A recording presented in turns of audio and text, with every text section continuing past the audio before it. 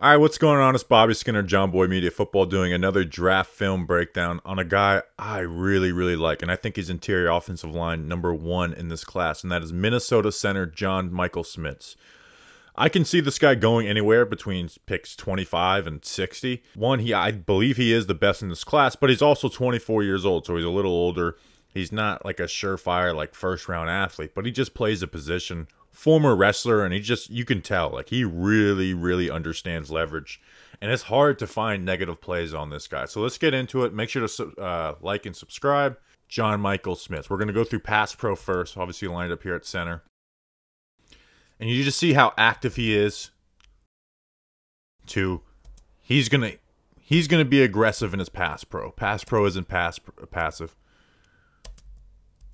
So first, we're setting to the full man. We got that head-to-head relationship. And hands land. Bam. Inside. Good pad level. We're underneath his pads. And extend those arms. Like he's trying to... You see 58's trying to rip those pads. Extend the arms.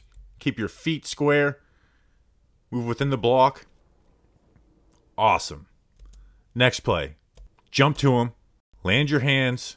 Keep your feet square, good knee bend, extend those arms.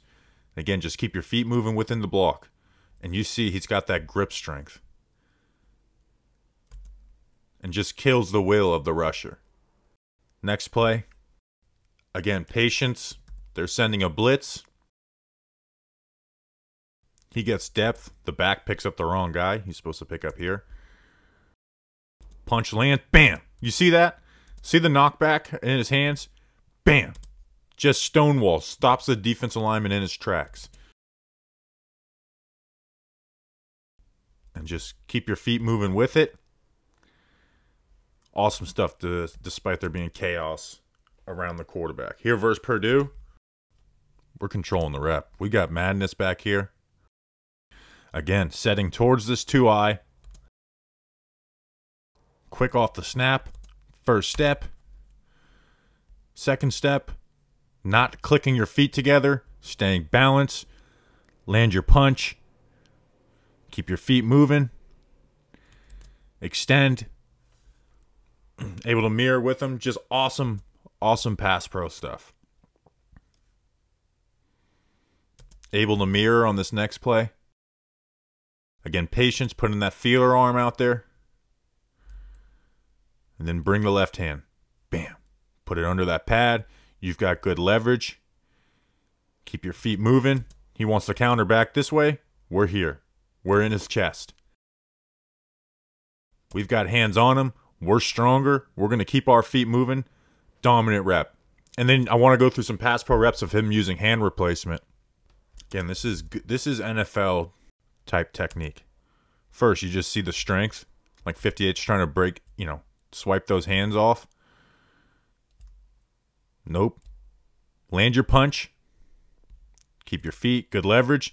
You got this left hand starting to slide a little high. Watch it come back in. Bam. Get it back inside. And you're dominating the rep. Next play here versus Ohio State. Set towards him. Defensive lineman gets under his chest a little bit. See, he raises the pad level. Watch him re-anchor, and then watch that left hand. That left hand's high. Put it back in his chest. Awesome stuff. Here versus the nose. Get some depth. Give yourself some space to work. Hands land well. Rotate that right hand. Put it back in there. Dominant stuff. So obviously really good stuff in pass pro and able to replace those hands, which a lot of guys, they don't do that. Like once they get hands broken off of them or their hands don't land well, they're not able to like do that within the rep. And you just understand, one, he has the grip strength and he works leverage really well. Here in the run game, you're going to see him in zone. I mean, it's fun to watch. And this is where like the wrestling background really shows up. Just watch the urgency to get off the snap. Bam. I mean, we're landing with power. We're getting our helmet placement. We're flipping our hips, and we are getting low. We are working leverage, and we are putting 92 in the fucking dirt. I mean, just dominant rep. I mean, just from start to finish.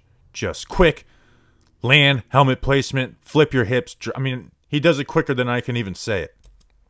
Here versus Purdue. Finish. Getting off the snap quick. Keep your feet moving. Get to that placement. He's got his hands inside. Keep your feet moving. Block through. Block through. Fighting for the angle. Hands inside. Keep your feet moving. Put 92 in the dirt. Next play.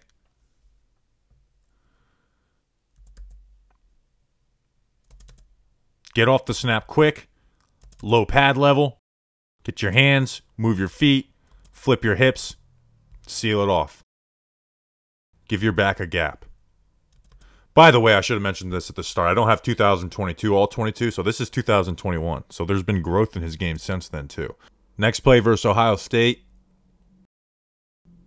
Touchdown, John Michael Schmitz. Get off. Get low. Get your hat placement well. Keep your feet moving. 92 wants to redirect, wants to swipe you, and you just see him shift his body weight, get leverage, get underneath those pad levels, and you seal it off for a touchdown. So it can be a little herky-jerky too in some of his base blocks.